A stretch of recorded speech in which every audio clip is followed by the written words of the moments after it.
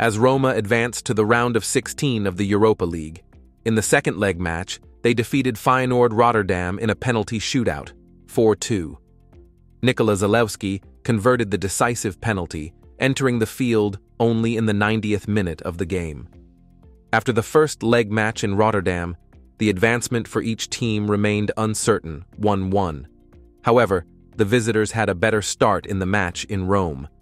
Just in the 5th minute, the ball found its way into Roma's net in a rather bizarre goal.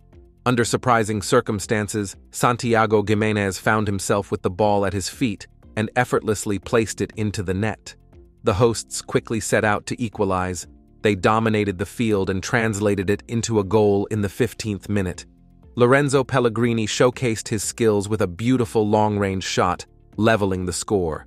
Despite opportunities to decide the match within the 90 minutes, Daniele De Rossi's players couldn't find a way past Tymon Wellenreuther for the second time. Thus, extra time was needed, during which Nikola Zalewski appeared on the field and quickly earned a corner kick.